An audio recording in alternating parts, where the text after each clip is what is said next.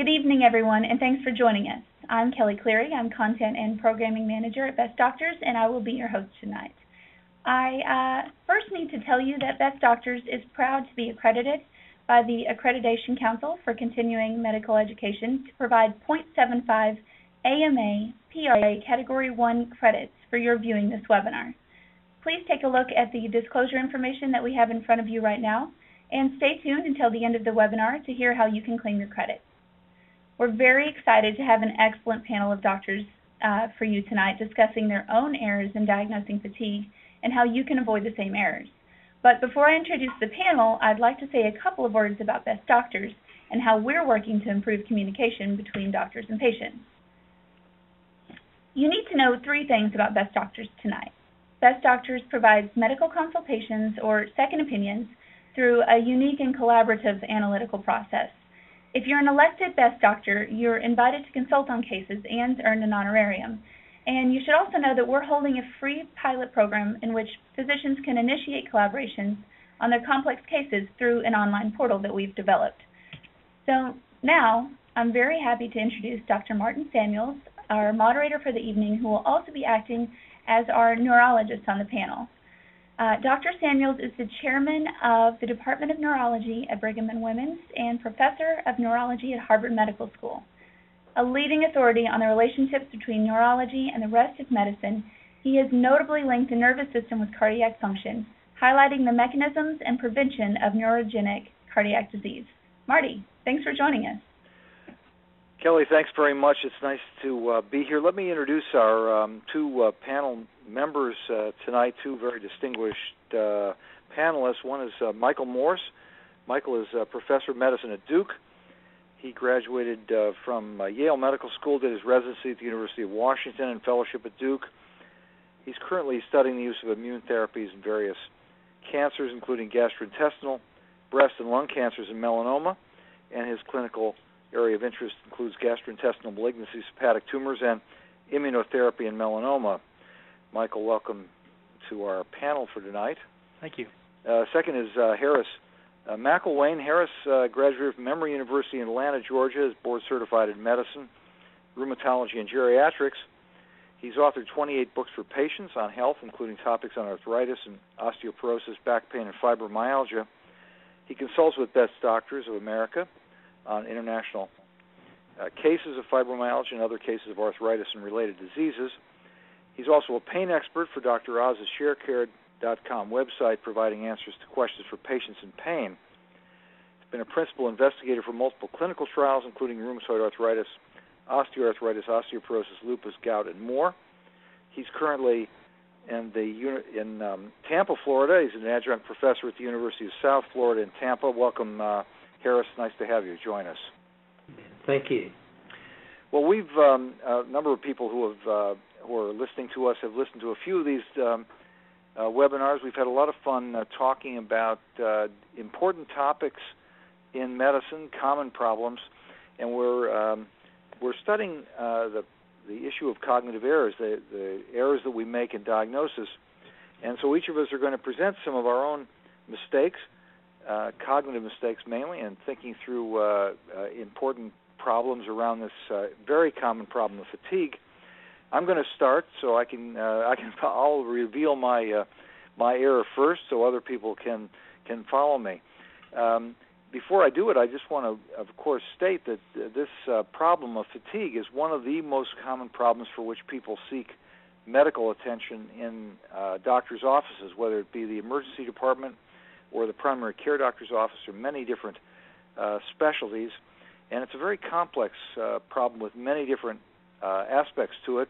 We can't really cover all aspects, but I think our cases will help you to think through some of the common pitfalls and some of the caveats around fatigue. So, Kelly, if you can put up our first slides, I want to tell you about a case that I had relatively recently in which I tripped over this case, and I'll present it in pieces as it presented to me, and I'll get the opinion of our two panel members. So this is a 79-year-old woman who complained of 5 months of progressive fatigue, said she had difficulty climbing stairs, rising from a chair for about 5 months. Difficulty combing her hair. Began using a walker about a month ago. Problems progressed to the point where walking was very difficult, and she was admitted to the hospital. Next slide. Her past history included high blood pressure and hyperlipidemia. She had a stroke in 1995, which left her with no residual. We don't really know the details of what that stroke was. She had stable angina and diastolic dysfunction, osteoarthritis, and had a right shoulder and hip arthroplasty. During this current illness, which was a matter of sort of a subacute illness, really weeks to months, she had noticed bilateral leg swelling, worsening chronic hip pain, a 20-pound weight gain, and easy bruisability. She was newly diagnosed with diabetes shortly after admission to the hospital on this admission. There was no history of any night sweats or fevers, shortness of breath, chest pain, or rash, loss of hair, constipation, diarrhea, cold or heat intolerance, or numbness, incontinence, dysphagia, double vision, or dysarthria. She was on furosemide and potassium chloride, lisinopril, atenolol, Imdur, Norvasc, Celexa, and insulin. That was recent because of the recent diabetes diagnosis.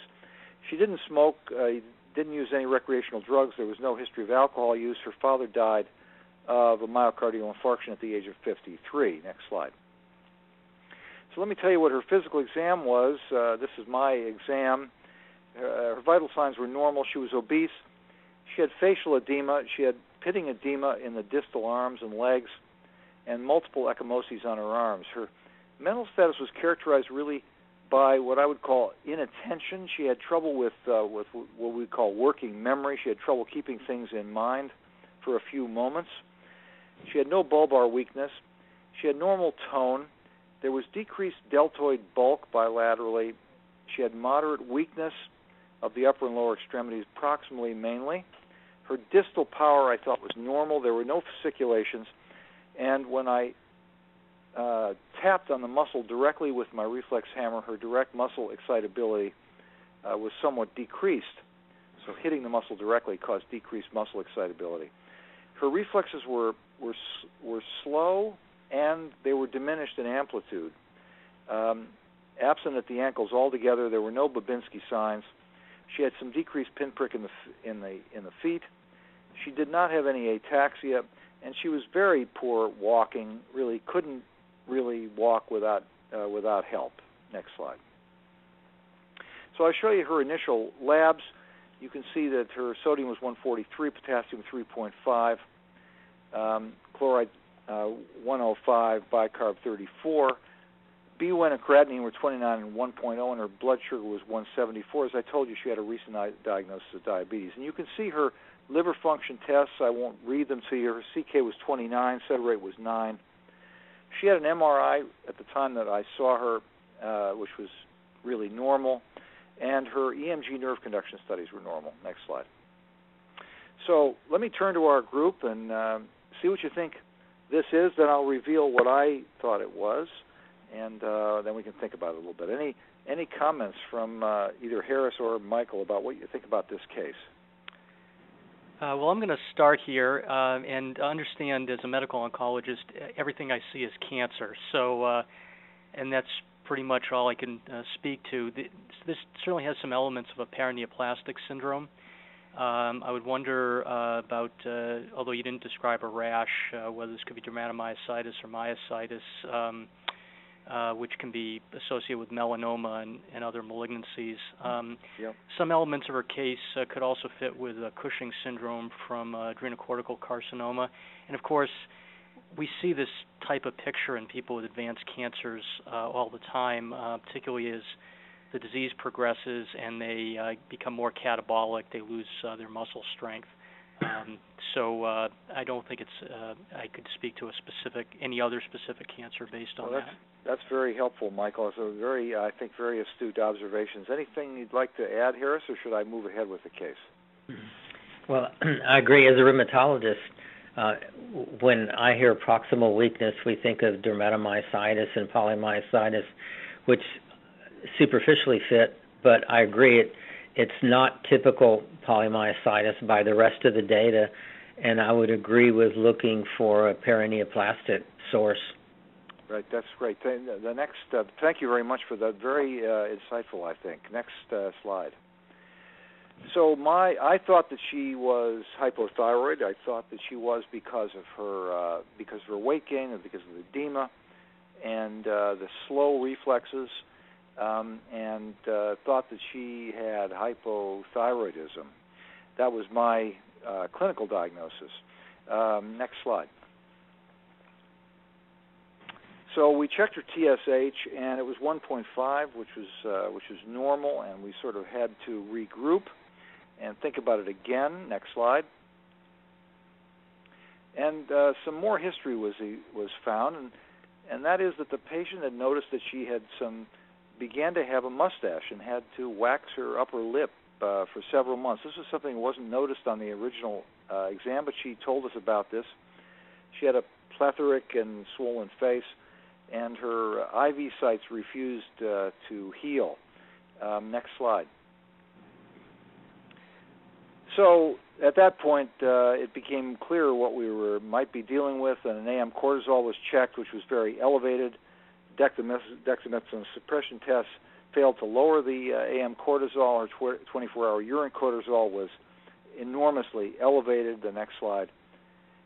And her ACTH was enormously elevated. So she had an MRI of the brain, which showed some enhancement, 2 small areas of the pituitary gland. Next slide.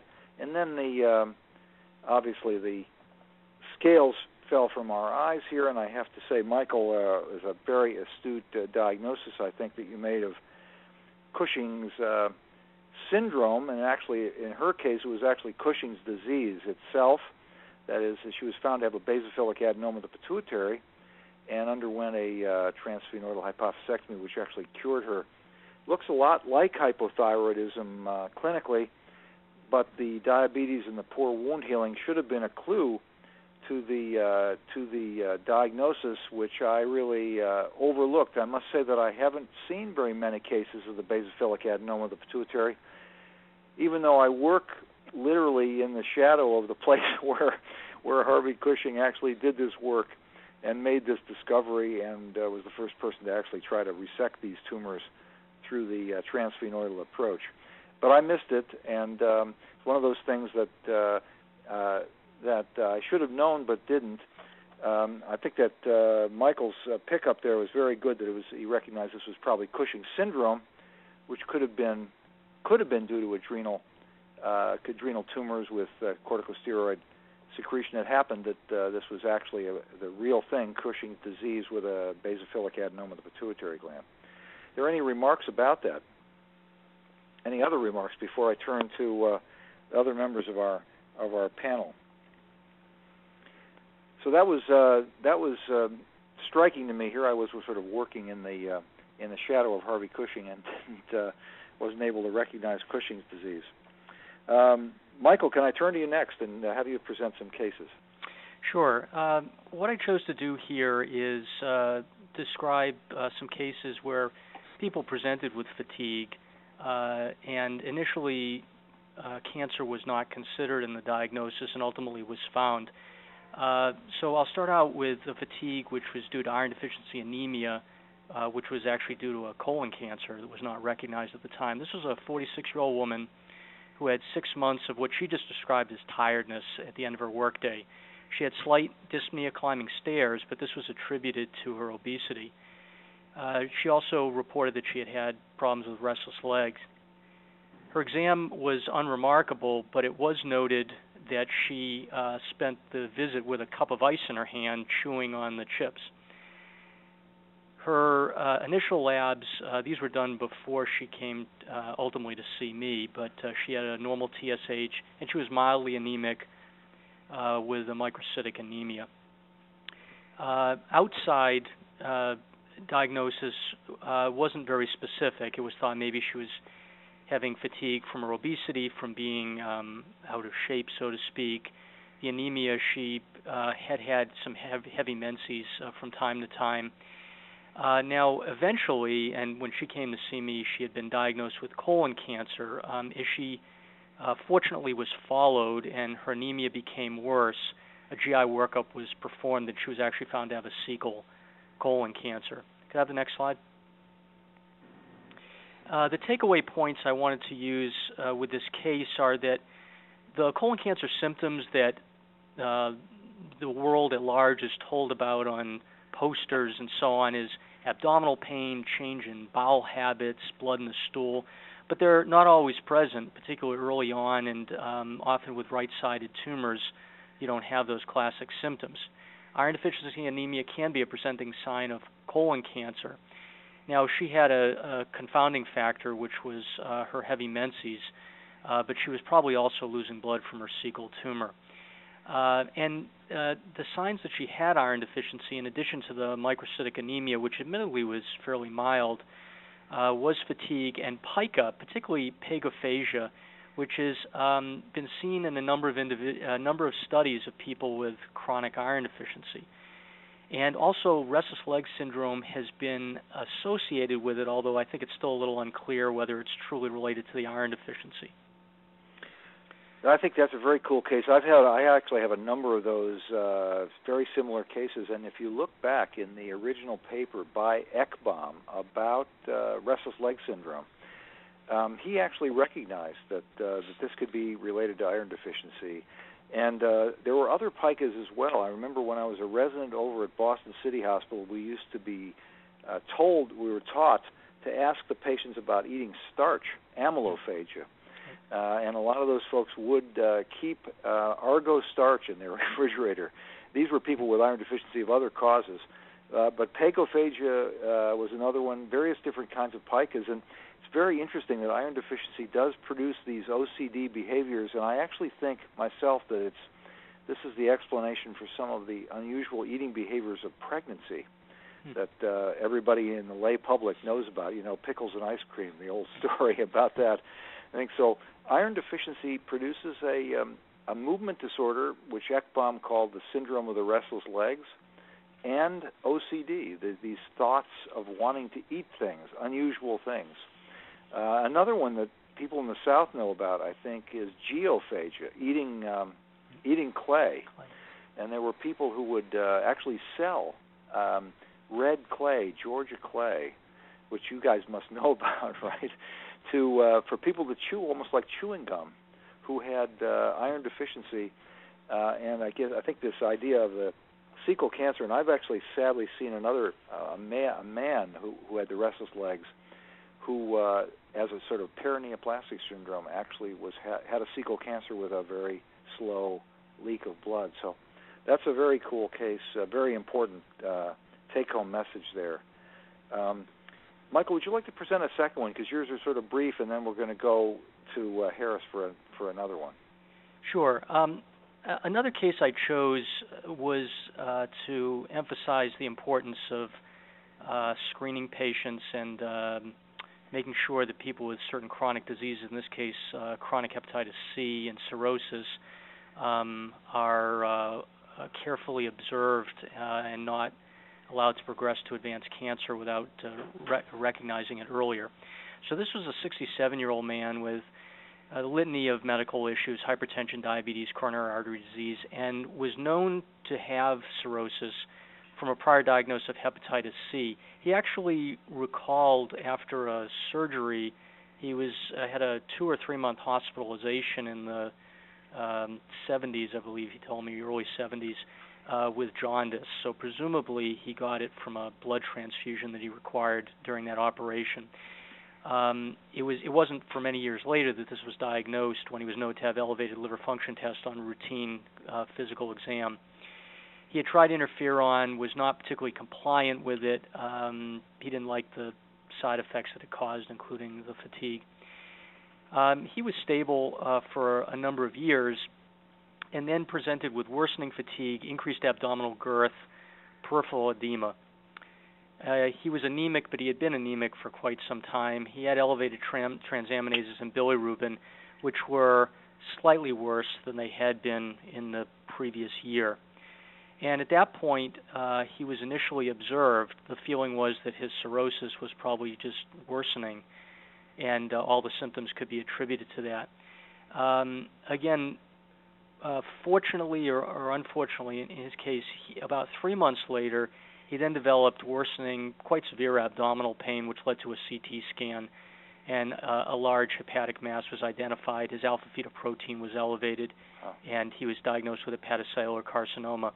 Now, the reason I wanted to bring this up is that, if you can have the next slide,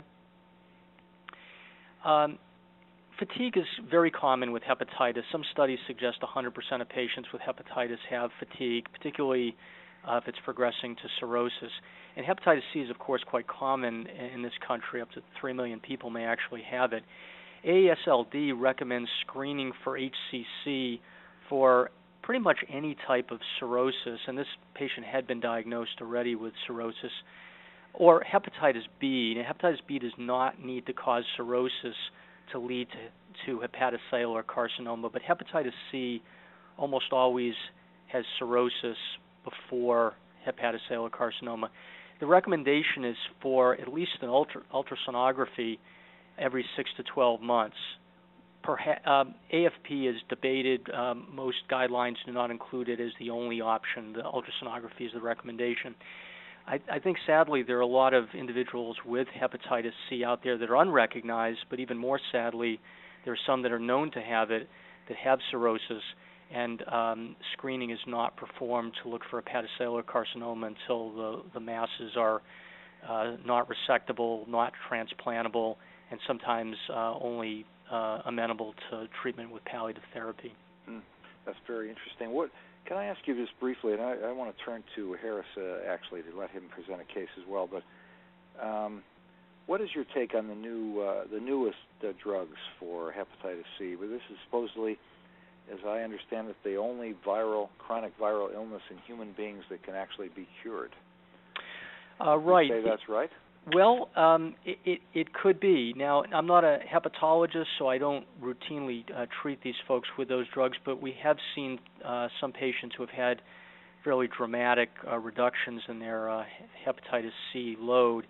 What is interesting is that I think it's becoming better accepted that if you can intervene and clear the hepatitis, you have a lower risk of proceeding on to hepatocellular carcinoma. So in addition to the need to screen people to look for tumors while they're still small and potentially curable, is this possibility that we may be able to prevent hepatocellular carcinoma from becoming an epidemic as it has the potential to with a large number of hepatitis C infected patients. Right. I mean, it actually is an epidemic in the world, isn't it? I mean, globally it's a very, very serious problem, hepatitis C. Right, and hepatitis B as well. Fortunately, some parts of the world where Hep B was very common, vaccination is being used increasingly, and fewer individuals will develop it. Hep C, of course, we don't have a vaccine for. Right. Can I turn to Harris, because I think we want to turn to a sort of a different, slightly different angle on the fatigue problem. I mean, there's so many different things. But Harris, would you like to take over and present a case? Sure. I thought I would talk about the problem of fatigue combined with pain, which is something that rheumatologists say a lot, and we find it a very common problem. A patient that I was referred, who is 42 years old, a female, and she had a 1-year history of fatigue, exhaustion, difficulty keeping up with her work as a teacher with children. She had extreme fatigue, difficulty concentration, decreased short-term memory. And can we have the next slide? She had pain and stiffness beginning in the feet, and then gradually evolving to have pain in the legs and over her whole body is how she described it. She found that she had muscle weakness in the arms and legs, muscle fatigue with use. She had pain in the shoulders, the hips, the neck, and the back. And she even brought a picture with her, and the areas that are marked are the areas that are painful, and as she notes, stiff and sore, and squeeze and tight. And on exam, she had no inflammation apparent. She had tender trigger points present, and she had multiple negative laboratory studies, and she actually had seen a neurologist, an endocrinologist, and her internist before. laboratory basically, it was summarized before, was negative, and she had negative nerve conduction studies, negative EMG. She had been treated with corticosteroids without improvement, antidepressants without improvement, and she also has had IVIG without any improvement. So I think it's not a surprise as far as what this diagnosis is, but we find that it's really common to see patients who have a lot of severe complaints of pain and fatigue, and sometimes if we step back and look at the whole picture, we see the chronic, widespread musculoskeletal pain, the tender points on exam, and the fatigue. And then I think what puzzles us all is that we routinely do laboratory tests and they're negative, and so people will have their ANA and rheumatoid factor, and then multiple serologic studies, multiple imaging, multiple referrals to tertiary care, and people come in with large amounts of material done. In fact, one of the signs of fibromyalgia, which this case is a person that comes in with a legal pad that's pretty full of complaints. That's a really great sign. But basically, it's very frustrating for the patient because they have many tests and they're told they're all normal, so there must not be anything wrong. If we look at the chronic fatigue lasting over 6 months, which is the definition, 60% or more have a medical or psychiatric cause. The psychiatric illnesses are most commonly major depression, anxiety and panic disorder, and somatization disorder. And what's really interesting, and I think actually good for physicians, is that only 5% of patients with chronic fatigue have their picture clarified by doing laboratory tests. But isn't it interesting that we all do a lot of laboratory tests? And finally, it's important to remember medications because they commonly create or add to fatigue. And those medications that are used for sleep, the first-generation antihistamines, narcotic analgesics, muscle relaxants, and antidepressants, we find that patients who come with fibromyalgia often have one or more of these medications as well. So if you look at chronic fatigue, 6 months or more, that doesn't have a specific medical problem or psychiatric problem, then it turns out that fibromyalgia is really common. Chronic fatigue syndrome, which is fairly uncommon but has very specific criteria developed by the CDC, and in those who don't fulfill that criteria, we call it idiopathic chronic fatigue, and it's treated the same. Most physicians that have a patient with fibromyalgia start running the other way because it's so hard to treat and so frustrating. We find that once a diagnosis is made, it's not really necessary to have evaluations over and over again unless new problems occur. We also find that once the diagnosis is made, the patient usually feels better pretty quickly, as much as anything from the relief that they don't have something terrible going on. The most effective treatments we find are the physician relationship that can build trust and can give advice to the patient, treat their problems as legitimate problems that need to be evaluated. We find that the cognitive behavioral therapy by a clinical psychologist or psychiatrist is very helpful and helps the patient understand some of the factors that are creating the symptoms. We find that exercise is really important, starting at a very low level with walking and stretching and strengthening, and gradually increasing. And some antidepressants may help as well. The three medications that are approved by the FDA for fibromyalgia, as you know, are Cymbalta and Savella and Lyrica. And each of those gives a 50 to 70% chance of some improvement. So I think that the points that we find would be important, if a patient comes in with a lot of pain, a lot of fatigue, but no apparent answer take a step back, look at it. If they have chronic widespread pain, they have some combination of soft tissue trigger points, and all the tests are negative, think about fibromyalgia, because it may solve the problem, may cut the evaluation short, and offer up some very specific ways of treating. I'm really glad that you brought this up, Harris. I mean, obviously, this is one of the big issues in taking care of patients. All of us who take care of patients see this problem. Let me give you a question that some of our participants put forward, and I think that will start some of our discussion around this.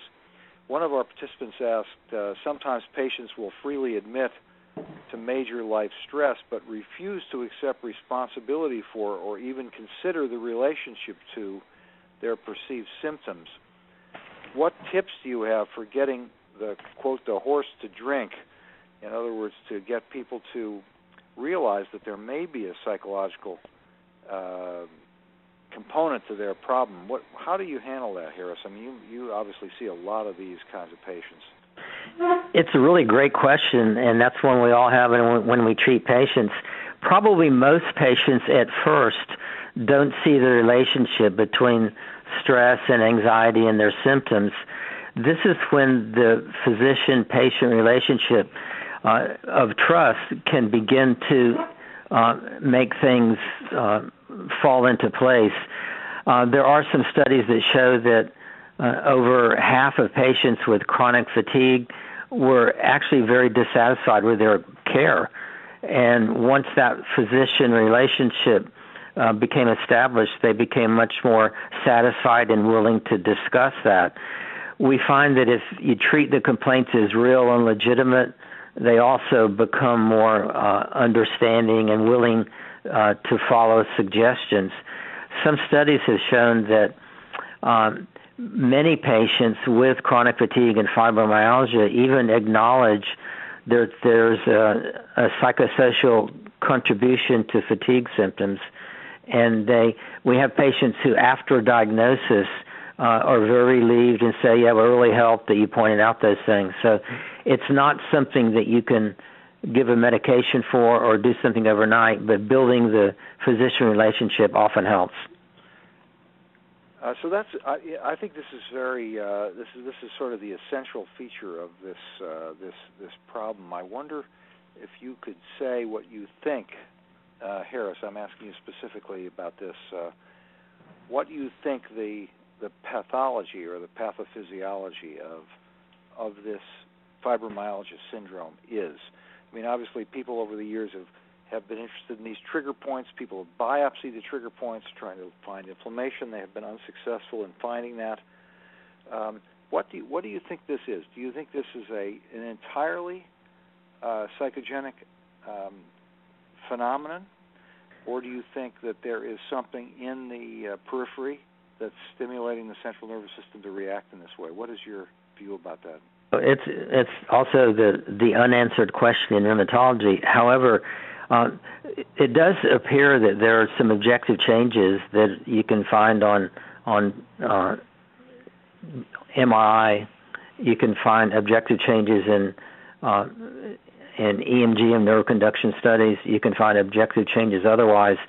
One recent study suggested, for instance, that the muscle weakness that patients feel in fibromyalgia, it probably isn't in muscles, but probably is a CNS product of an apparent muscle weakness.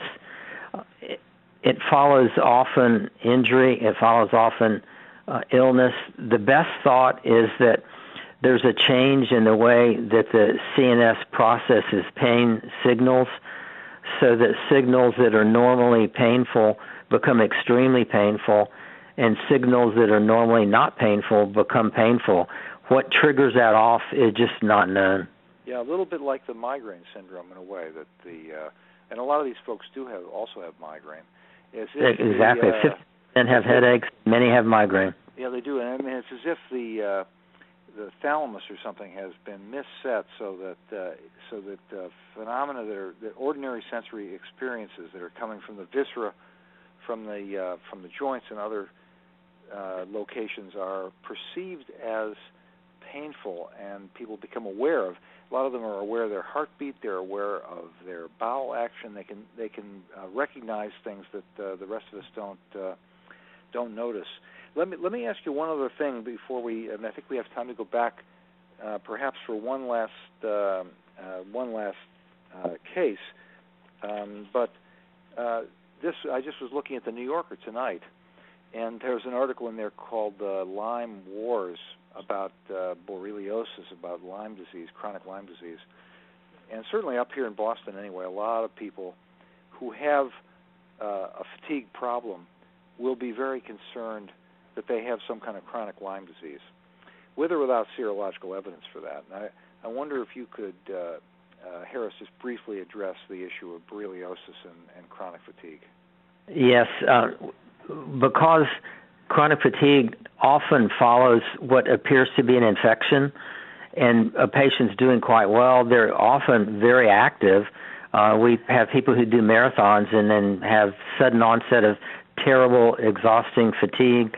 And chronic fatigue generally is defined as a severe fatigue, exhaustion, loss of 50% of function.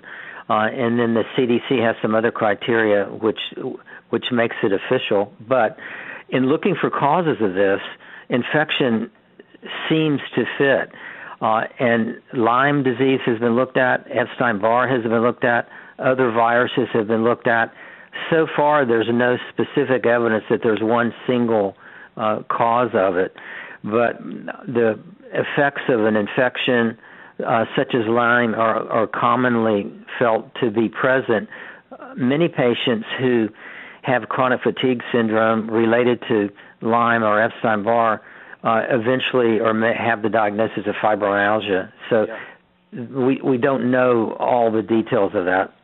One of the there's a nice little book that's written by a fellow named Arthur Barsky, who's a psychiatrist interested in psychosomatic medicine, about unexplained medical symptoms, which I've found to be very helpful to actually give patients, because it's a way of explaining to people what it's like to have experiences which can't be explained by the usual medical tests. And it gets back to your point about taking it seriously, taking these things seriously and considering them real diseases, which of course they are. It's just that we don't know exactly how they're mediated or where they are, probably in the central nervous system. Michael, you have one last one? Would you like to give us one last quick case before we finish up? Sure, I'd be happy to. Kelly, there it is. So this is fatigue due to hypercalcemia related to malignancy. This was a 68-year-old woman who was originally from China. She had been in very good health much of her life, but she was brought to clinic by her son because she had been complaining of more tiredness and lethargy, and she had had some back pain, which was attributed to her spending more time working in her garden. The initial workup before she came to see us included a TSH, which was normal. Her hemoglobin she was anemic, although apparently had been anemic to the same degree for quite some time, and she had normal LFTs. And at that time, no diagnosis could be made. She was treated symptomatically for her back discomfort. She returned a few more times to her physician, mainly with the pain complaint, but also was noted to becoming increasingly lethargic. And finally, she presented with confusion, and at that time had a more complete evaluation of electrolytes, which showed her to be significantly hypercalcemic. Additional workup showed that the PTH was low, but the PTHrP was elevated, and a evaluation for malignancy was undertaken. This ultimately included CT scans, endoscopies, and she was found to have gastric cancer with bone metastasis. She probably had two reasons for her hypercalcemia, perhaps the direct bone metastasis, and she also had humeral hypercalcemia malignancy as well. That was treated rapidly when it was noted that she was severely hypercalcemic, and her most of her confusion and lethargy improved. She was still fatigued, which I suspect is from the advanced nature of her cancer. But this was, next slide. The takeaway points are that, and we've all learned this in medical school, of course, the symptoms of hypercalcemia, polyuria and polydipsia, which I don't really believe she had, anorexia she did, but it could have been from her gastric cancer as well, nausea, constipation, and weakness, confusion, and coma. There are numerous causes of hypercalcemia. Initially, an attempt was made to rule out hyperparathyroidism. Malignancy is one of the very common causes. And others that should certainly be considered are toxicosis, hypervitaminosis D, milk alkali syndrome, which is almost never seen anymore, adrenal insufficiency, certain medications like thiazides, immobilization, and sarcoidosis. In retrospect, it was fairly clear she had a cancer, and further questioning, she had been losing weight for some time. And she probably had a Helicobacter-associated gastric cancer in the body of the stomach, which is quite common in other parts of the world. So is that the reason, just as an aside here, we're coming to the end of our time, I've always been interested in this issue of the high incidence of gastric cancer in Asian people. Is that mainly related to Helicobacter?